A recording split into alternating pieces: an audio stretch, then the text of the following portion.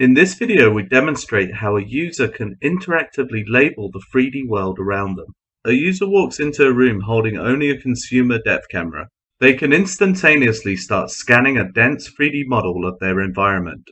Now we see a user simply touching a surface, issuing a voice command, label floor, to interactively segment and label the surface or object in question.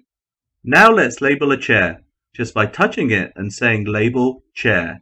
Notice how the label propagates across the surface in question, allowing interactive segmentation of the 3D model during acquisition.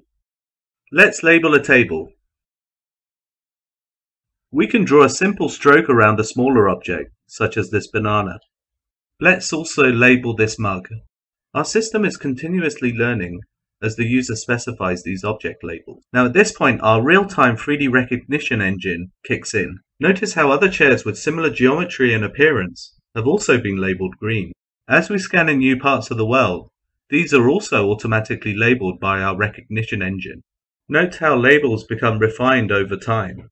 Notice how these yellow chairs have somewhat confused our recognition engine. However, because our system is fully interactive, we can easily correct these recognition errors. Our system allows these new object classes to be trained in an online manner, and now these new additional chairs are recognized. Our system makes labeling, segmenting, and learning from the 3D world around us a fun and interactive process.